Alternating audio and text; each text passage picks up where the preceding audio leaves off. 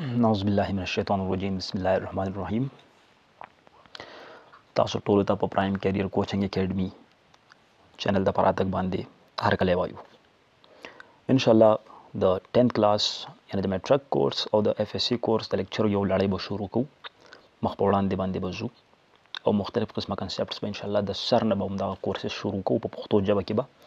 دا مونږ کوشش کوو چې اخري سر ته ورسوو که دا په یو کال کې که په دوو کالو کې یا په دریو کالو کې دا به اخري سر ته رسو نو اول نمبر زه به د کلاس 10th فزیکس شروع کوم کلاس 10th فزیکس ټیک شو اولنۍ خبره خو دا ده چې تاسو په دې کنسپټ باندې ځان پوه کړئ چې د کلاس 10th فزیکس چې کومه اولنۍ چپټر دی د هغې نوم دی سمپل هارمونیک موشن څه شی دی سمپل هارمونیک motion SHM شارټ موږ دې ته څه ویلی شو SHM ورته ویلی شو ټیک ده ګورئ موشن په باره کې خو الریډي موږ په 9 کلاس فزیکس کې ویلی دي چې په دې کې به آبجیکټ څه چینج کوي خپل پوزیشن به چینج کوي څه به چینج کوي خپل پوزیشن به چینج کوي او د دې نه علاوه موږ په 9th فزیکس کې بیا د موشن مختلف قسمه اقسام ویلي دي چې لکه مثال په طور باندې زه د وایبریټري موشن خبره کوم دغه شان چې کومه دی زه د ټرانسلیټري موشن خبره کوم زه د کرولینیر موشن خبره کوم زه د ریکټیلینیر موشن خبره کوم خو دلته به موسټ پاسبلی وایبریټري موشن خبره که زه وکړم وایبریټري موشن نو تاسو په هغه کلاس کې دا ویل چې وایبریټري موشن هغه موشن دی هغه حرکت دی چې په دې کې یو جسم خپل د مرکزي نقطې نه اخوا دېخوا حرکت کوي یا چې کومه د ښکته بره حرکت کوي دا وایبریټري موشن دی لکه مثال په طور باندې ته په سپرنګ پسې یو ماس وتړه دا فورس پې ولګو بیا یې پرېږده دا به وایبریټ کېږي سمپل پینډولم راواله دې باندې فورس ولګو دا به څه کېږي دا به وایبریټ کېږي خبره باندې پوه شوې که نه یا دغه شان پوټه چې کومه دی په ټیبل باندې کېږي او هغه سټک هغې بلکل دیکه وله ورکړه نو به څه کېږي هغه به وایبریټ کېږي ښکته بره به ځي خبره باندې پوه شوئ دغه شان تاسو د ستار یا د ګیټار تارونه وګورئ ټیک شو دا وایبریټ کېږي ټیک شو هم دغه شان چې کومه دی تاسو یو ګاډی روان کې په بمپي روډ باندې د دې چې کومه شاکې ابزاربرز دي هغه وایبریټ کېږي ټیک شو اوس د فزیکس چې کومه ایریا ده که نه یاد ساتئ په دې کې د دې داسې قسمه حرکتونو چې کومه دی ډېر زیات اهمیت دی ټیک شو لکه که زه د اسیلیټري موشن او د وایبریټري موشن د دې د اهمیت خبره وکړم نو نن چې کم از کم مونږ موسیقي انجای کوو د ستار په مدد سره د یو رباب په مدد سره دې کې د دې چې کومه دی ډېر غټ رول دی ټیک شو اوس دلته چې کومه دی زه به اولنۍ خبره تاسو ته کوم د اسیلیټري موشن ټیک ده اولنۍ خبره دا ده چې اسیلیټري موشن دی څه شی ګورئ اسیلیټري موشن چې کومه دی دا ریپیټډ بیک اینډ فورث موشن دی اباوټ اف سرټن اکولیبریم مین پوزیشن لکه ووایم مثال په طور باندې که چېرې دا ما سره یو آبجیکټ دی او دا د دې کوم پوزیشن دی مین پوزیشن دی دا خپل مین پوزیشن نه اخوا یا دېخوا حرکت کوي داسې ټیک شو که نه داسې حرکت کوي دې ته څه وایي ته وایي اسیلیټري موشن اوس دا موشن چې کومه ده یاد ساتئ ګورئ دا به ریپیټ کوي څه شی به ریپیټ کوي دوباره چې کومه دی خپل کومه لار باندې چې دا حرکت کوي داسې دې کې به ریپیټیشن خبره باندې پوه شوې که نه او دا ریپیټیشن به څه سره وي ایکول انټرول اف ټایم وي ټیک شو په کومه لاره چې دا داسې ځي په هغه لاره باندې به واپس راځي یعنې لاره به بالکل صحیح بالکل سیم وي ټیک شو اوس د دې مختلف قسمه ټرمز دي راځو چې د دې ټرمز په باره کې خبره وکړو لکه مثال په طور باندې که دلته زه د سایکل خبره کوم یا د وایبریشن خبره کوم د ټایم پیریډ خبره کوم د فریکوینسي خبره کوم نو دا څه ته وایي ټیک ده نو که د سایکل یا د وایبریشن خبره مونږ کوو که نه نو زه دا ویلی شم چې دا څه شی دی ون complete round trip of any vibrating body خبر باندې پوه شوې که نه one complete round trip of any vibrating body ټیک شو about of its equilibrium position دې ته څه وایي دې ته وایي one vibration یا one complete cycle ورته وایي خبره باندې پوه شوې که پوه نه شوئ اوس دلته چې کومه دی که چېرې زم چې دا یو وایبریشن کمپلیټ کېږي څنګه نو زه دلته یو مثال تاسو له در کوم او هغه مثال څه شی دی اګزامپل مثال ډېر ساده مثال دی زه دلته اخلم کنه چې دا ما سره یو سیمپل پینډولم دی لیټ فار ایگزامپل ټیک شو او د سیمپل پینډولم پسې ما دلته یو باب اچولی دی ټیک شو دا د کوم پوزیشن دی مین پوزیشن دی یا ایکویلیبرم پوزیشن دی اوس دا زه ویسمه دا باب دی زه ته ایکسټریم پوزیشن ته ویسمه کوم ای پی ته یعنی ایکسټریم پوزیشن ته کله چې دا باب زه د دې ځای نه راپرېږدم دا به راځي داسې او دې پوزیشن ته به رارسي ټیک شو اوس دلته وګورئ زه د دې ځای نه سټاپ واچ چې کومه دی خیر دغه خبره به نه کوم د ون سایکل خبره کوم چې که چېرې دا پینډولم لاړ شي دې ځای نه دې ځای پورې او بیا د دې ځای نه دې ځای پورې واپس خپل پوزیشن ته راشي نو دا ون سایکل شو بیا درته وایم چې که چېرې زه سټارټ د دې ځای نه ولم دا لاړ شي دې ځای پورې د دې ځای نه واپس دې ځای پورې او بیا واپس خپل مین پوزیشن ته راشي دا څه شی شو دا ون سایکل شو ټیک شو ون کمپلیټ سایکل ورته ته ویلی شي ټیک ده که نه همدغه شان ګورئ کومه بالکل د مون غوندې شکل جوړ شي کریسنټ غوندې خبر باندې پوه شوئ که نه دا ون سایکل شو ټیک ده همدغه شان اگزامپل تاسو چې کومه د ماس سپرینګ سیسټم د کیس کې چې کومه د اخیستی شي ټیک شو ماس سپرینګ سیسټم کوم دغه شان خبره اوس دلته چې کومه د بل خبره هغه دی د ټایم پیریډ د څه خبره ده د ټایم پیریډ خبره ده ګوره ټایم پیریډ وایي څه ده ټایم پیریډ د هغه ټایم دی زه داسې لیکلی شم چې د ټایم required ټیک شو required to complete one cycle یعنی چې په یو سایکل کمپلیټ کېدو کې څومره ټایم لګي که نه څومره ټایم دې ته څه شی دې ته وایي ټایم پیریډ لکه مثال په طور باندې ما دلته خبره وکړه که نه چې که چېرې دا دلته کومه دا شکل چې ما جوړ کړه که نه د سیمپل پینډولم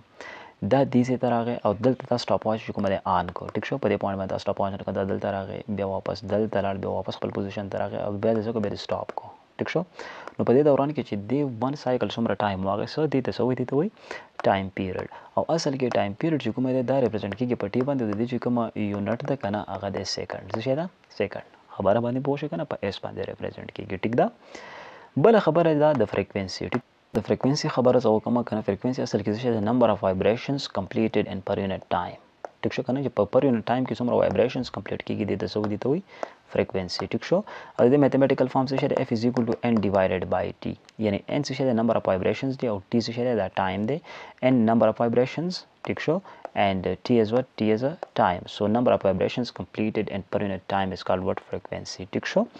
اوس دلته چې کومه دی فریکوینسي که چېرې ون وایبریشن په پر یونټ ټایم کې کمپلیټ کېږي نو ون په خپل ځای ټایم یونټ سیکنډ دی نو سیکنډ انورس د څه یونټ دی د فریکوینسي یونټ دی یا چې کومه دی ان نمبر اف سایکلز دی n number of cycles دی نو cycle per second is the unit of what frequency یا مزه لیکلی شم چې hertz is the unit of what دا frequency unit ده ټیک شو نو که چېرې تاسو MCQs کې راشي چې frequency unit hertz ده یا cycle per second ده یا both دي نو دا دواړه دي ټیک شو بل چې کومه ده relation between frequency and time period یاد ساته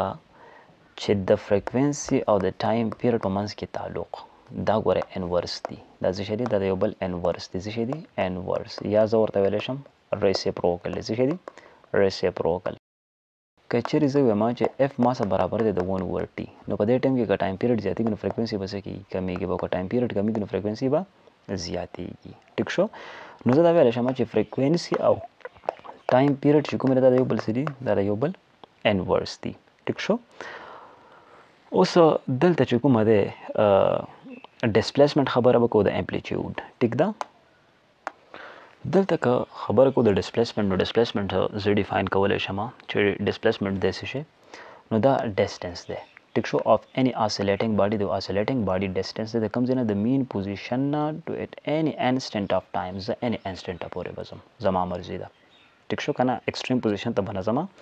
او د ایکسټریم پوزیشن نه علاوه چې کومه انسټنټ پورې ځم ټیک شو د مین پوزیشن نه چې کوم انسټنټ پورې ځم دې ته به څه وایي دې ته وایي ډسپلیسمنټ ټیک شو اوس دلته چې کومه ډسپلیسمنټ ریپرزینټ کېږي په څه باندې ډسپلیسمنټ ریپرزینټ کېږي په ایکس باندې څه باندې ریپرزینټ کېږي په ایکس باندې خو دلته زه تاسو له یو مثال درکړم همدغه سیمپل پینډولم کیس کې چې دا ما سره یو سیمپل پینډولم دی ټیک شو او دا ما وایبریټ کړ د ایکسټریم پوزیشن دا داسې وایبریټ کېږي اوس وګورئ د دې مین پوزیشن نه ایکسټریم پوزیشن پورې که ځم که نه ایکسټریم پوزیشن پورې زه به ډسپلیسمنټ او په امپلیټیوډ کې فرق څنګه کوم نو وګورئ د دې مین پوزیشن نه ول ایکسټریم پوزیشن پورې دا ټوټل او د دې مین پوزیشن نه ول د ایکسټریم پوزیشن پورې دا ټوټل دا اصل کې دی څه شی دا اصل کې ټوټل ډسټنس دی نو دا امپلیټیوډ دی ټیک شو خو زه که چېرې اخلم ډیسپلیسمنت نو بیا به زه څه کوم بیا به زه داسې کوم چې دا مین پوزیشن دی نو دې انسټنټ پورې د څه دا ډیسپلیسمنت ایکس راغی یا د مین پوزیشن نه دې انسټنټ پورې څه راغی دا چې کومه ډیسپلیسمنت ایکس راغی یا د مین پوزیشن نه دې انسټنټ پورې څه دا ډیسپلیسمنت ایکس راغی یا د مین پوزیشن نه دې انسټنټ پورې څه دا ډیسپلیسمنت ایکس راغی خو یاد ساتئ ګوره چې دا ځایونه دا پروهیبیټډ دي ځکه چې اوس به امپلیټیوډ چې کومه دا ډیفاین کوو ټیک شو نو ډیسپلیسمنت دې ته وایي چې ته any instant of time ته د اخیستی شي during when this body is oscillates خبره باندې پوه شئ که نه او یاد ساتئ چې ډیسپلیسمنت چې کومه ده په ایکس ریپرزینټ کېږي او د دې یونټ چې کومه دا څه شی ده دا میټر ده چې کومه په ایم باندې ریپرزینټ کېږي ټیک ده اوس راځو امپلیټیوډ ته ټیک شو اوس دلته که زه تاسو د امپلیټیوډ خبره وکړم امپلیټیوډ اصل کې څه شی دی میکزیمم ډیسپلیسمنت دی نو امپلیټیوډ میکزیمم ډیسپلیسمنت دی د یو باډي ټیک شو که نه چې کله د مین پوزیشن نه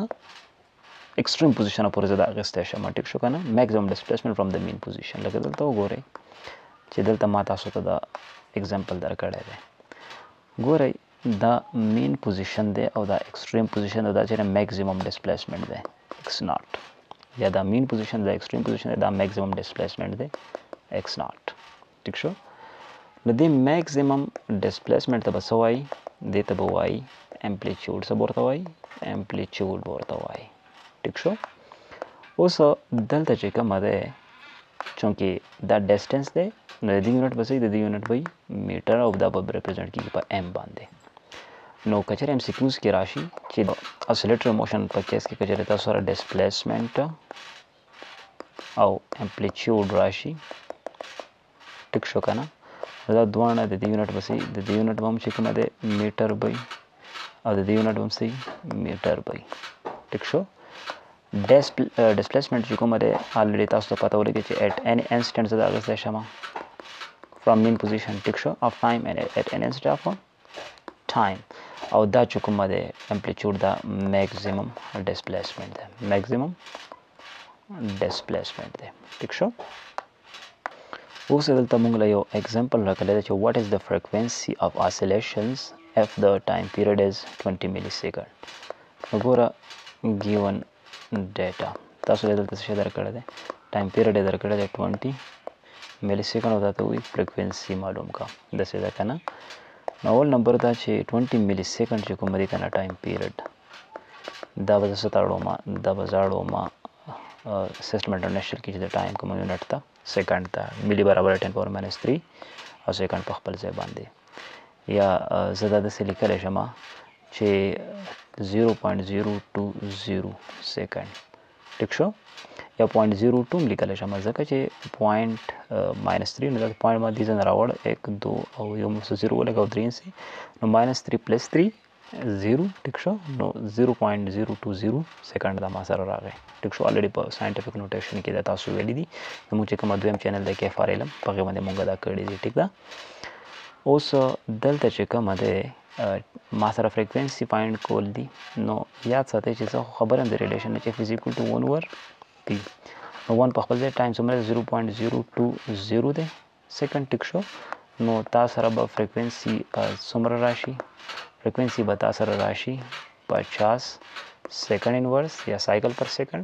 او یا چې کومه دی 50 هرټز دا ته اخیستی شي ټیک شو د ټولو نه غټ کنفیوژن دلته چې کومه دی بعضې سټوډنټس ته دا دی چې سر په دې پوه نه شو چې 0.20 دا څنګه راغی نو لږ درته د دې وضاحت هم کومه چې ګورئ چې دا 20 ملي سیکنډز دي دا چې سټینډرډ فارم ته اړوم 20 × 10⁻³ سیکنډ به راشي ټیک شو او ساینټیفیک نوټیشن کې تاسو دا ویلی دي دلته چې دلته ما سره پوینټ په دې ځای باندې دی که نه په دې ځای باندې کوم ځای باندې چې ما دا پوینټ جوړ کړو ټیک ده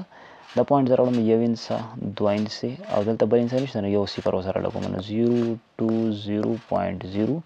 دا به ساینټیفیک نوټیشن کې ولیکم دا به څه شي 10⁻123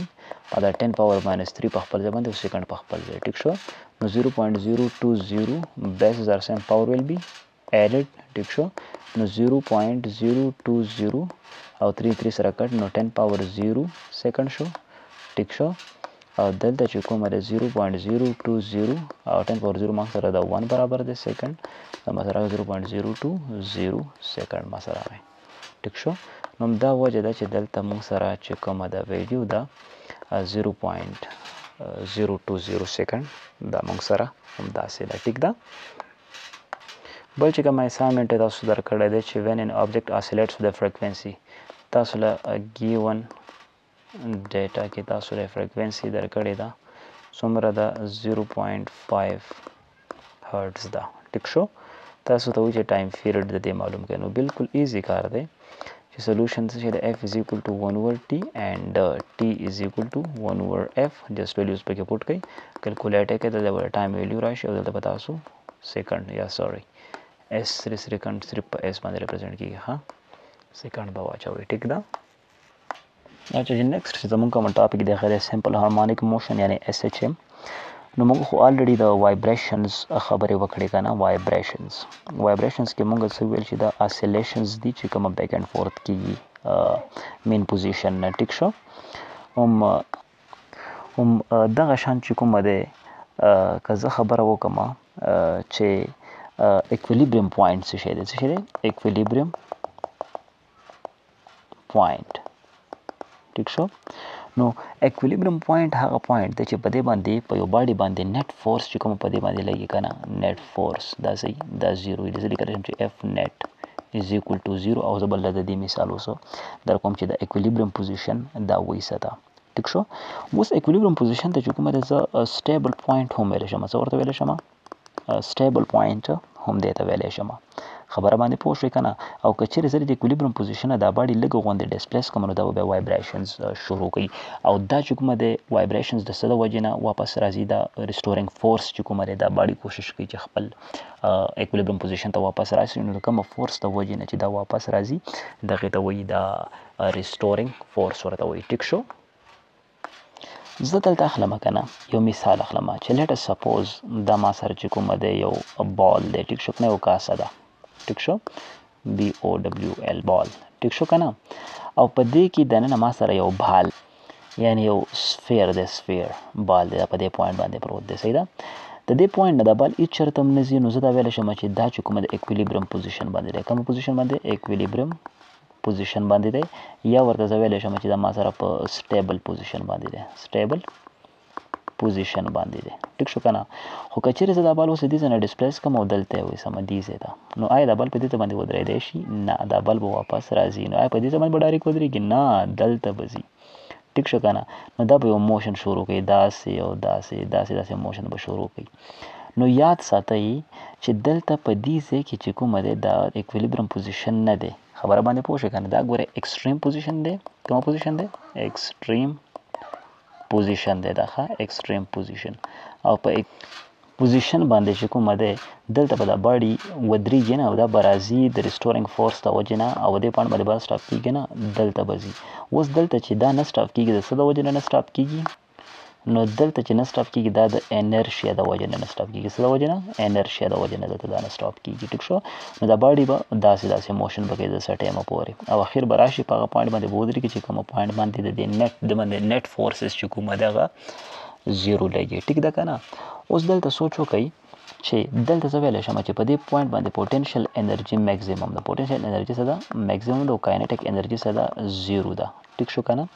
او دې پوینټ باندې چې کومه ده کاینیټیک انرژي میکزیمم ده او پوټینشیل انرژي څه ده دا 0 ده او اګین په دې پوینټ باندې پوټینشیل انرژي میکزیمم ده او کاینیټیک انرژي څه ده دا 0 ده نو کاینیټیک انرژي د میکزیمایزیشن د وجې نه دا باډي دلته ودرېږي نه دا سیده ځي او د بل چې کومه ایکسټریم پوزیشن دی دغې ته ځان رسوي ټیک شو اوس دلته چې کومه څه ټرمز دي زه به دا ټرمز تاسو ته ښیم چې کومه ټرمز به اوس تاسو دلته وایئ اورنی ټرم خو دا دی چې د مین پوزیشن نه ول ایکسټریم پوزیشن پورې دا څه شی دی دا تاسو سره امپلیچیوډ دی خبره باندې پوه شو که نه ایکس باندې ریپرزینټ کېږي یا ډسپلیسمنټ خبره باندې میکزیمم ډسپلیسمنټ دی ایکس باندې ریپرزینټ کېږي ټیک ده دلته که زه د ریسټورینګ فورس خبره وکړم نو دلته د دې ډسپلیسمنټ ډایرکشن هم مین پوزیشن اړخ ته دی او دلته هم څه شی دی هم د مین پوزیشن اړخ ته چې کومه دی د دې ډسپلیسمنټ څه شی دی دا ډایرکشن دی ټیک شو نو دلته به زه څه لګوم نیګیټیو ساین به لګوم نو کچېرې زه د اف ریسټورینګ خبره زه وکړم که نه اف ریسټورینګ یعنی ریسټورینګ فورس هغه طاقت دی چې د کمې د وجې نه د باډي واپس چېرته د راتللو کوشش کوي ایکویلیبریم پوزیشن ته یعنی سټیبل پوزیشن ته د راتللو کوشش کوي ټیک ده دا به ډایرکټلی پروپورشنل ټو د نیګیټیو اف د ډسپلیسمنټ ټیک شو د نیګیټیو اف د ډسپلیسمنټ اوس چې کومه دلته نیګیټیو ساین تاسو ته څه شو کوي چې یاد ساتئ د ریسټورینګ فورس به همیشه دپاره کوم اړخ ته ډایرکټډي مین پوزیشن اړخ ته چې کومه دی دا به صحیح دا به ډایرکټډي خبر باندې پوه شئ که نه مین پوزیشن اړخ ته به دا صحیح اوس دلته چې کومه دی که چېرې زه د اکسلریشن خبره په دې کې وکړم چې د کم اکسلریشن د وجې نه چې کومه دی دا باډي چې کوم یاد ساتئ دا موشن کې دا اکسلریشن به هم ډایرکټ پروپورشنل ډسپلیسمنټ خو ډسپلیسمنټ به کوم اړخ ته مین پوزیشن اړخ ته وي او په دې کې د سمپل هارمونیک موشن چې کوم مین ډیفینیشن دی هغه دا دی چې سمپل هارمونیک موشن چې کومه دی که نه ایس ایچ ایم په هغې کې به اکسلریشن ډایرکټ پروپورشنل څه ته ډسپلیسمنټ ته خو ډسپلیسمنټ به کوم اړخ دی مین پوزیشن اړخ ته وي نو زه دا ویلی شم چې in simple harmonic motion acceleration will be direct proportional to the displacement but displacement is directed towards the mean position ټیک شو که نه دا چې دی دا سمپل هارمونیک موشن چې کوم مین ډیفینیشن دی دا هغه دی ټیک شو دا خبر خپل ذهن کې کېده و چې ټوټل کومه پیریاډیک موشنز دي که نه پیریاډیک موشنز ګورې دا ایس ایچ ایم نه وي ښه دا ایس ایچ ایم نه یعنې سمپل هارمونیک موشن دا نه وي خبره باندې پوه شو که نه کومه پیریاډیک وایبریشنز چې دي دا همیشه دپاره سمپل هارمونیک موشن دا نه وي ټیک شو موشن نه خو سمپل هارمونیک موشن چې کومه دی زه د پیریاډیک موشن کنسیډر کولی شم دا دی ټیک شو اچھا همدغه شان د لیکچرو لړۍ مونږ روانه کړې ده دا به مخ په وړاندې باندې بوځو نو تاسو ټولو ته دا ریکویسټ دی چې زمونږ چې کومه دا چینل دی پرایم کیریر کوچنګ اکیډمي په نوم باندې ټیک شو که نه PCCA شیرینګل په نوم باندې نو تاسو دا چینل لایک کړئ او سبسکرایب هم کوئ او شیر هم کوي چې ټوټل دا کومه لیکچر چې موږ ورکوو دا په ټایم باندې چې کومه زموږ ټول چې کومه سټوډنټس دي هغې ته رسي ټیک ده